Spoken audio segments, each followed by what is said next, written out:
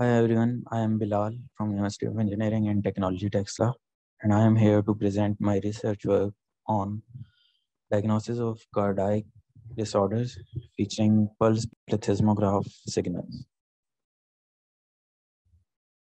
So these are the contents of today's presentation, and I will go through each of them in detail as the presentation progresses.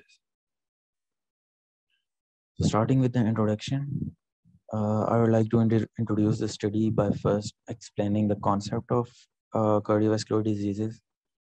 Then I'll discuss the pulse plethysmograph signals. Then I would like to talk about the motivation behind the study.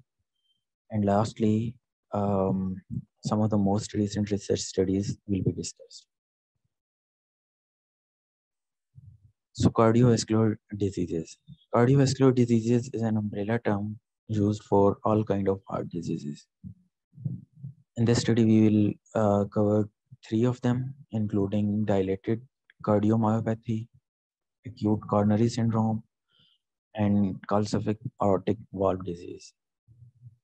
Cardiomyopathy is a disease of heart muscles, and dilated cardiomyopathy is dilation of heart muscles that causes difficulty in pumping.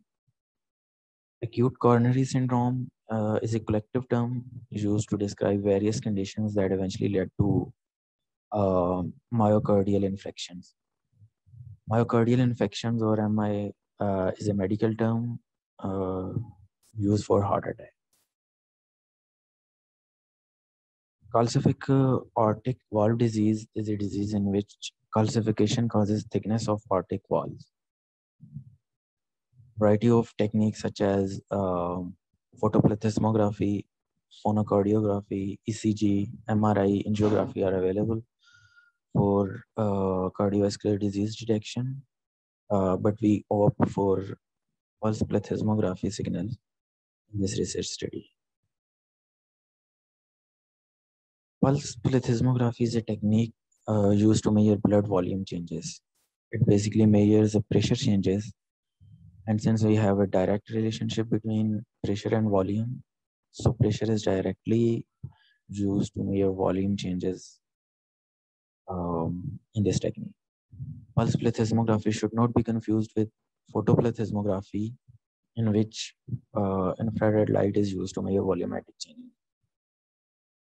Photoplethysmography, pulse plethysmography is used for the detection of various diseases and irregular heartbeats. So the main motivation behind this research study is that cardiovascular diseases is a leading death factor. In year 2019, around 35% of the global deaths were caused by cardiovascular diseases. An estimated 17.9 million deaths were accounted for each year due to cardiovascular diseases, and 85% of them are due to heart attacks and heart strokes. Secondly, pulse plethysmograph signals are selected for detection of cardiovascular diseases because it's a painless and efficient data acquisition method and is also non-invasive. Lastly, in this recent year, only a few research studies uses pulse plethysmograph signals for the detection of cardiovascular disease. Here is a brief introduction of previous studies used for the classification of cardiovascular diseases. These research studies include machine learning as well as deep learning approaches for the detection of disease, and most of them achieves more than 90% accuracy. So this is our proposed methodology for the detection of cardiovascular diseases. Firstly, data is acquired.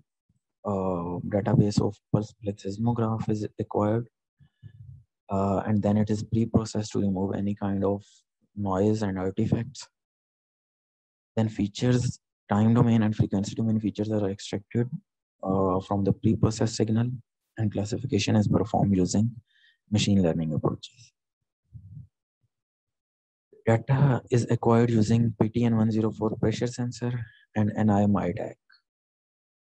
All the signals are acquired from index finger of subject uh, with 5 second of duration of 5 seconds each, and sampling frequency of 1012 212 hertz.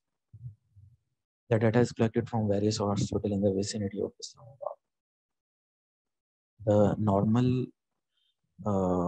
The normal class consists of 500 signals, while the dilated cardiomyopathy consists of 380 signals.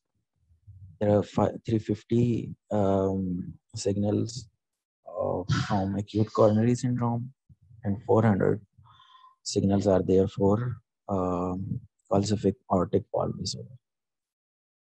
This is the data acquisition setup. We have an MIDAC here and PTN 104 sensor, pressure sensor, and the image on the top right shows the data acquisition from subject in real time. Reprocessing phase is basically carried out to remove power line noise. In this process, an amalgam of empirical mode decomposition and discrete wavelet transform is used to remove power line noise. Firstly, empirical mode decomposition is carried out to decompose the signal into discrete IMFs or intrinsic mode functions.